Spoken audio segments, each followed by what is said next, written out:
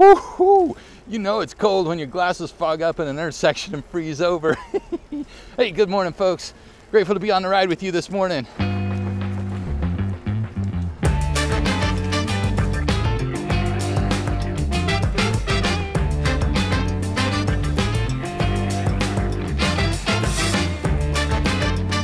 Oh man, look at that.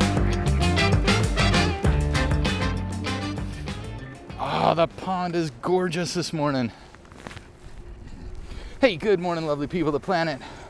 This is Jeff O. This is the Morning Ride Pedal Powered Podcast. Coming to you from Boise, Idaho. It is 26 degrees. Oh, I can't get my phone back in my pocket because I can't have my gloves on. All right. Oh. Okay, so this is the first legitimately cold day. I don't know that I've got my systems down. In fact, I'm pretty sure I don't because I'm really chilly. Although, I'm not sweating, and that's super important because then you get the hydrophobia.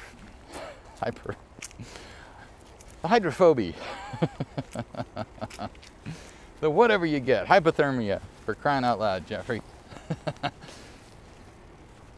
You want to do that again? That felt uneven to you. Yeah.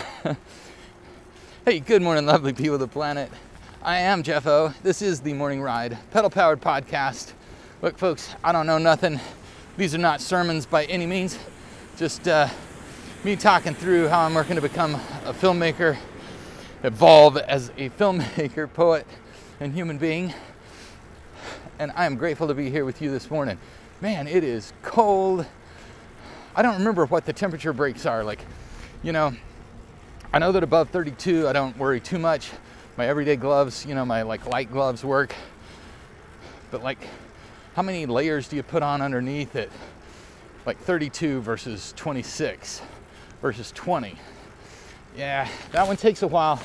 And you just got to figure it out for yourself every year. For those of you who are trying to commute all winter and you live in a place that gets below freezing, you got to figure all that out. And the great thing is that if you don't get it right today, you'll get it right the next time.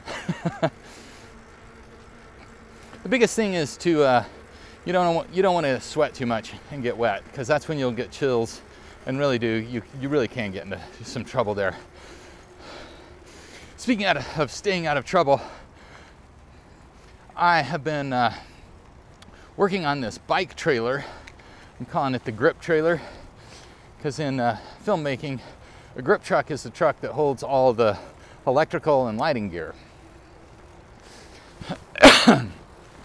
Excuse me, that was right into the microphone, wasn't it?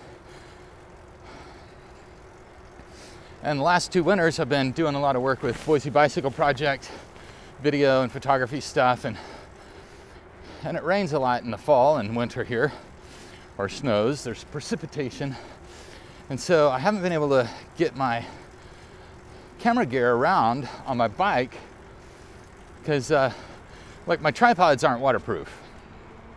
My other gear is fairly waterproof, but you know, with my nicer gear, I don't want to take the lighting stands and all that. Don't want it getting wet. So I've been working on this bicycle trailer, and I'm very excited. I think the overall construction and mounting to, like, I found this old Burley bicycle trailer at BBP, Boise Bicycle Project, for 30 bucks. It needed new tires on it. So Cooper, I cannibalized your bike. Sorry, dude. When you come back to Boise to ride with us, we'll put your bike back together. But I did take the tires off of Cooper's bike, what I call the Cooper 20, little BMX bike that Oliver Bicycle Works built for him. And put those on. I had to put a kickstand on the Hukui Commuter though, and I got this double kickstand, but it's too short. I mean, like, it is so short. I don't know what kind of bike that would even work with. Like, you'd have to have a really short bottom bracket for that to even work. So got to take that back to the Cycle Learning Center on campus. They're awesome. We've got a bike shop on campus. They do all kinds of cool stuff. Gabe over there is an awesome dude.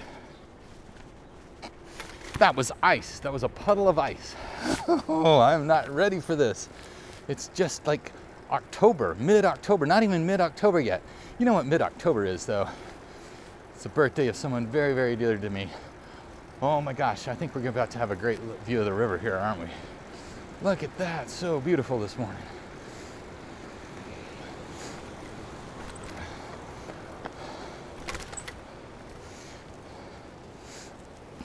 So anyway, I got the my back wheel off my mountain bike, got that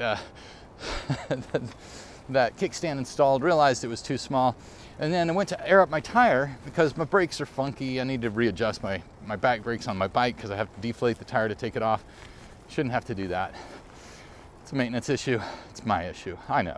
I will carry that burden myself. It's all my fault. I know.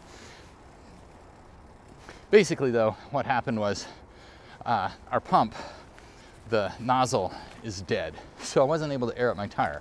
So the last two things that I have to do is air up the two tires and then test the trailer and air up the tires on my Hukui commuter. So I'm hoping that I can find a new pump head today that works. They're replaceable supposedly, but that's an old pump, so I don't know how replaceable it is.